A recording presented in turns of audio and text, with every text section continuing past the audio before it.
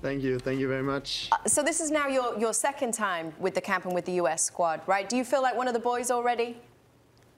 I would say, yeah. I mean, of course, joining them the first time was, you know, as it is, you need to get a part of the group and learn everybody to know. But coming here the second time, I already feel like a big part of the team. Was there any initiation? Is there an initiation when you join a national team like that?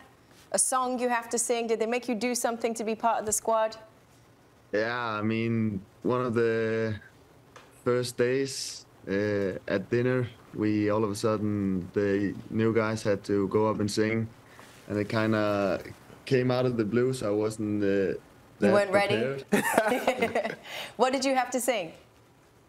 I mean, I actually stressed a bit because I wasn't prepared. So I stood up there for some time looking for a song, and then the guys said that I could just choose whatever song, and then I chose actually a Danish song to kind of see how they would react, and they actually reacted pretty positively, even though they didn't know what I was singing. That sounds like a good squad. Yeah. Chris, we're all Svensken brothers, you know, at my time in Sweden with Hammarby, but can you talk about your rise from Denmark to Sweden and now in Italy, how that's been for you? Where have you grown the most? Yeah, I mean, I would say that I've always been a guy that came from the back. I haven't always been the guy that was in the spotlight always.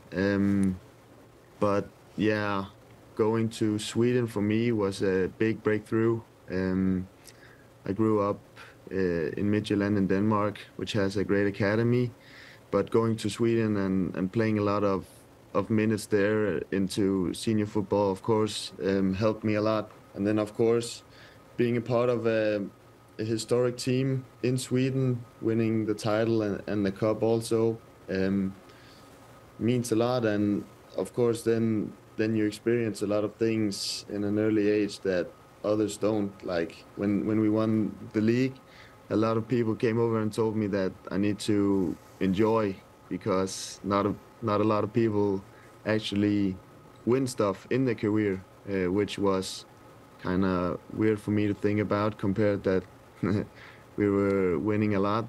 But yeah, I mean, it's been some quick years, but I've enjoyed everything of it, and I think for me, taking it slowly and living in the moment has helped a lot. Yeah, it's good because I didn't win any trophies, so... Yeah. Hey, this guy's already. So don't call yourself the Alvescan brother, bro. This guy's winning left and right. Chris, I want to ask you, in fact, you said that you need to enjoy, and we're watching you now, you big smile. I remember you coming in, I believe it was the Uzbekistan match, the Pepe goal and the Christian Pulisic penalty. The first image I have is of you immediately running to the goal scorer, patting them on the back, big smile. A while ago, you were asked to give 3 words as to what type of player you were, and I want to quote you because you said you were happy, a fighter, and fast. Happy and fighter, typically not associated with each other. Give the American audience a better understanding of who you are. Why are you happy and a fighter? How do those two coexist? I mean, for me, it's about enjoying, you know, and especially when I got the opportunity to get my debut against Uzbekistan, I just went in to enjoy and get everything from the moment, you know. Getting the debut for this incredible team is a milestone, but also something to be very proud of. So yeah, I kind of think that being happy and enjoying stuff makes, for me at least, the journey a lot more fun. And you are Scandinavian, of course. You gotta be happy about life. Yeah, and at the same time, with the fighter element, I would say it's a lot about fighting the negative periods that sometimes are there, because if you don't have the fighter in you, it can be very tough. So yeah, as you say, it's maybe some opposites in some way, but for me they coexist together very well. Very nice. Kristoffer, in Denmark you also go by Chris, or what's like the short nickname for Kristoffer? Yeah, Chris. It is Chris. It differs a bit between Chris or Lund. It kind of depends on who I'm talking to, but it's not really the big, factor in anything. Nice. Okay, so I just want to know if we can refer to you as Chris. So, Chris, question for you. I know we read your bio, and we see that your father's Danish, your mother's American, if I'm not mistaken. And I think we take a little bit for granted that we're having an interview with you. You're perfectly bilingual. You play for the U.S. men's national team, but you grew up in Denmark. What was your relationship like with the United States as a country, as a culture, growing up? It was actually very good. Of course, when I began to play more professionally football, it was more difficult to come to the States because of time and training and camps and games and stuff. But before I chose the path to go the football way, I would say in America once a year to visit my family and traveling with my parents and my siblings. And if we didn't have the opportunity for some reason to come to the States, my grandparents or my mom's siblings would come to us in Denmark. So yeah, when I was young. What part of the States that you'd come to? We would come to, I think, Seattle the most. Okay. But my mom is from Colorado, so we had also been there a couple of times. I think my sister and mom also went to DC once because my mom's sister lived there. So yeah, we traveled a lot when I was younger. So the long travel to the States wasn't really a thing that I wasn't used to. So the culture and stuff has been a part of my life from the beginning. How did your mom end up in Denmark? She actually got a job opportunity, so she went to Denmark and then luckily found my dad and stayed in Denmark. And we got a left back, and we got a left back because of it. So thank you. I actually want to know. You grew up in Denmark, but you were at least Berhalter, when he was asked, said that he sort of the last 2 years he's kept an eye on you, which means he saw you playing in Sweden. You go from Häcken, you get the move to Palermo. How different has that been? How's it been like playing in Italy, and how different are the two leagues? I mean, of course, it's a big difference.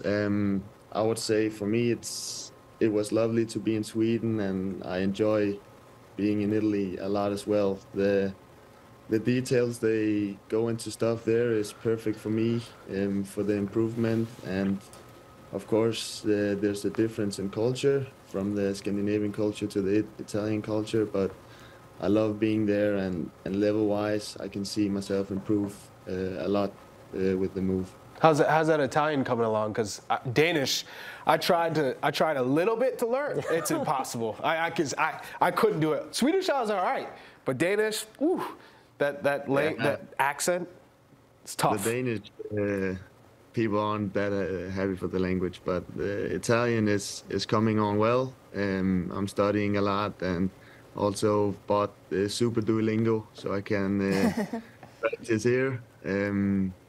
But yeah, of course, it's also a bit different for me to learn a language completely. I felt the language barrier a little bit in Sweden, but the Danish and the Swedish language is very similar. So yeah, but the Italian language is coming on okay.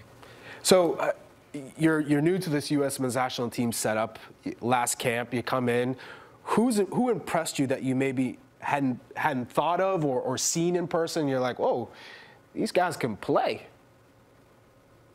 I mean, a lot of them actually. I mean, I knew all these guys were super good and maybe a level or two above what I'm used to.